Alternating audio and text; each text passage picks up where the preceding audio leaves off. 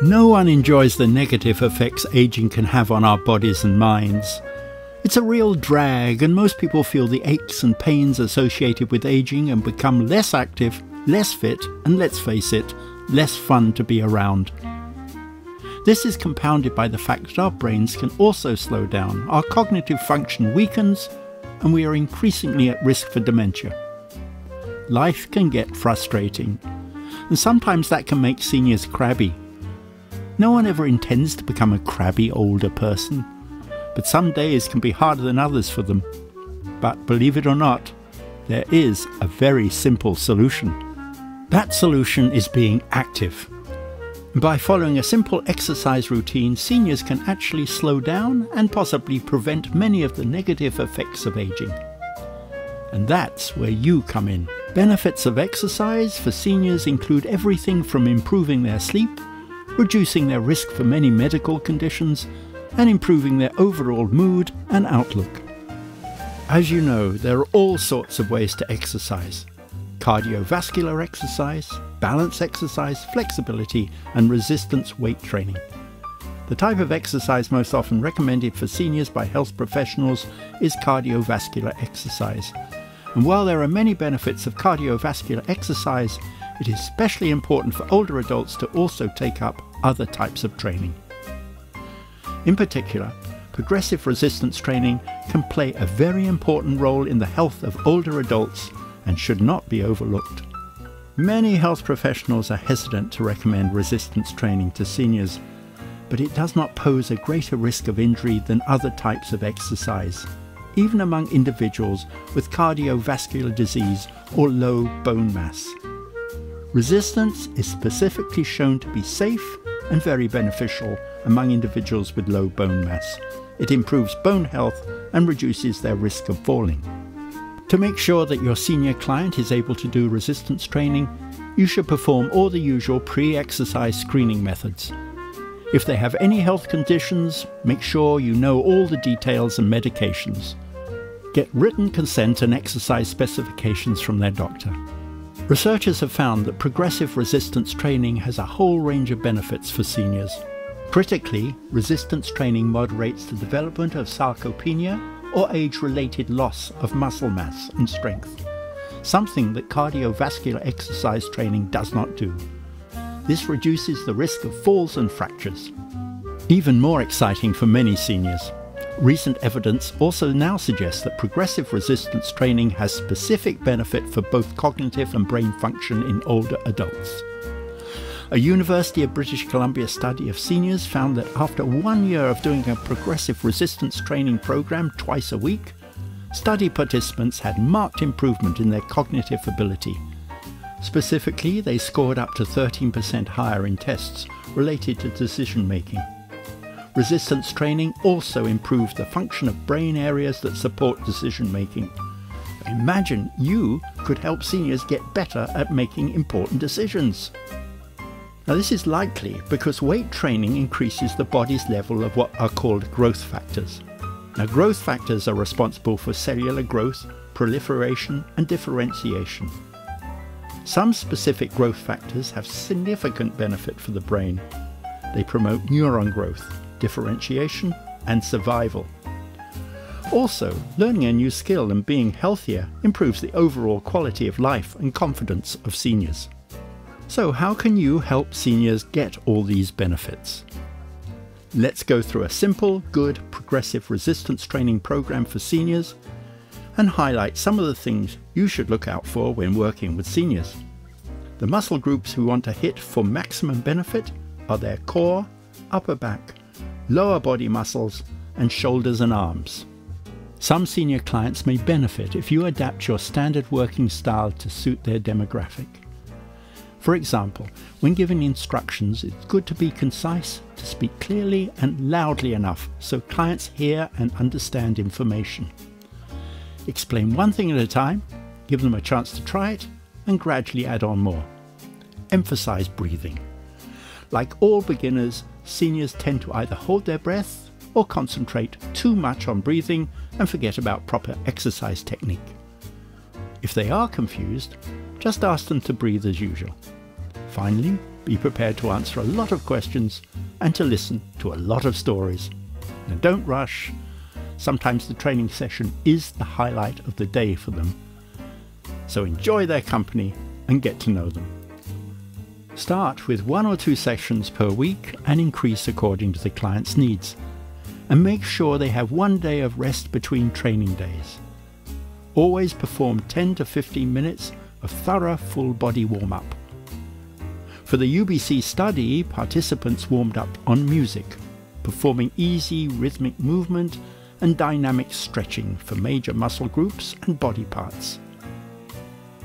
Make sure you explain to your client how important the warm-up is prior to progressive resistance training or to any type of exercise regimen. It is extremely important to ensure that proper form is followed. No additional weight should be added until proper form is achieved. Proper form is crucial to the overall effectiveness and safety of progressive resistance training. To determine how much weight seniors should use, the UBC study used the 7RM method. Make sure to choose the weight level for your senior client following standard guidelines. We will use 6 to 8 reps for 2 sets, and when the sets are completed with proper form and no discomfort, the resistance can be increased systematically. There are a lot of exercises you can do without gym equipment to get your client started. Simple squats are a great way to start. This exercise is an easy way to work your quads, hamstrings and glutes. Have them stand with their feet hip-width apart. Ensure that they keep their spine neutral and their core contracted. Slowly, on a 2-second out, 2-second in motion, have them squat down about 1/3 of the way to the floor. Ask them to slowly return to start. And make sure they keep their knees aligned with their feet. Have them do 8 repetitions for 2 sets with a nice little break in the middle. It's usually not too difficult to retain balance with this exercise, but you can consider having them do it against a wall and add a stability ball behind their mid or lower spine to help. You can always add a backpack or have them hold on to free weights or soup cans once they've mastered good form and are ready for more of a challenge. Of course, another way to exercise similar muscles to the squat is the leg press machine. If they have poor balance, this is a great option. And help them find the right weight level. We'll have them do 8 reps for 2 sets again. Sit them on the machine so they have about 90 degrees in their bent knees. Keep their feet higher but in full contact with the leg platform. Make sure their feet, knees and hips are aligned and that they keep control of the weights on the way back. You may need to add a rolled up towel or pillow in the small of their back, or add a small ball in between their knees to prevent knocking their knees when extending. Common mistakes to look for: locking knees on extension, arching lower back and inner thigh adduction. Just like the squats, the leg press works their core and their leg muscles, both key muscle groups for staying physically able as we age. After the first 8 repetitions, have them take a little break and do another set. Great work! Another wonderful overall exercise for the legs is the reverse lunge. It works their glutes, calves, hamstrings and quads. Ask them to stand with their feet hip-width apart, standing tall with their core engaged and a forward gaze.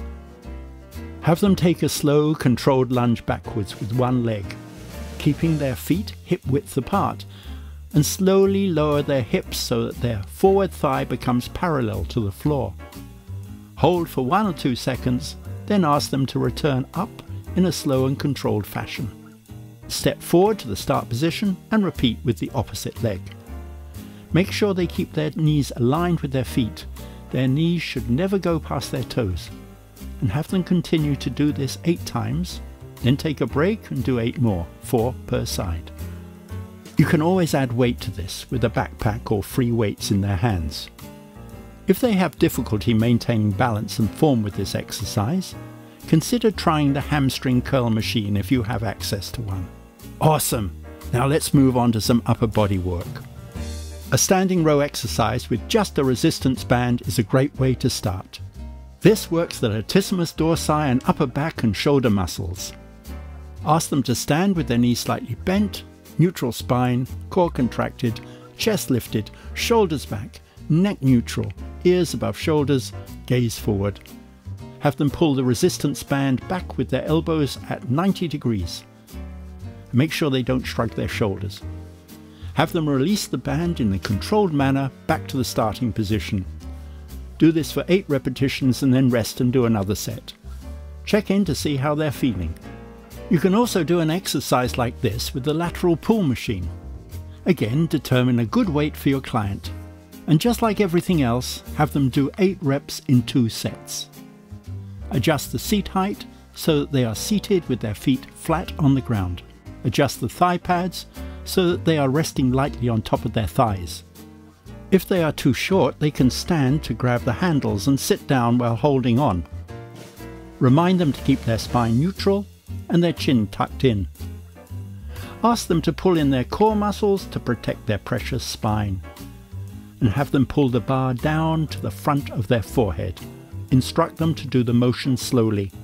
Have them breathe in and then out on pullback. Common mistakes to look out for: arching of the lower back, shrugging their shoulders when they pull down, poking their chin forward, locking their elbows, or jamming on concentric. This exercise works their arms, shoulders, and upper back muscles. Explain that these muscle groups are important for maintaining strength for daily tasks and good posture. Complete the first set of 8, have them rest, and then do the second set. That's great! Make sure to do at least 10 minutes of cool down. Be prepared to modify the cool down stretches for any health limitations. Hold the stretches for 30 to 45 seconds. And make sure that they are aware that some muscle soreness is normal, and teach them the difference between good pain and bad pain. There are many adaptations that can be made to create a simple routine for seniors with common medical conditions. As mentioned, if you have a client with a medical condition, always check with their doctor first. Make sure your client has taken their medications and that the gym environment is healthy. For example, make sure there are no strong perfumes in the air that may trigger an asthma attack, no extreme fluctuations in air temperature for clients with heart conditions, and so on. Some patients with physical limitations from arthritis, osteoporosis, or a hip replacement will benefit from using adaptations and props for some exercises. Adherence to fitness programs can be quite difficult for older adults because of various factors such as time, costs, transportation, and pain. Establish smart, realistic goals from the beginning and offer praise for each achievement.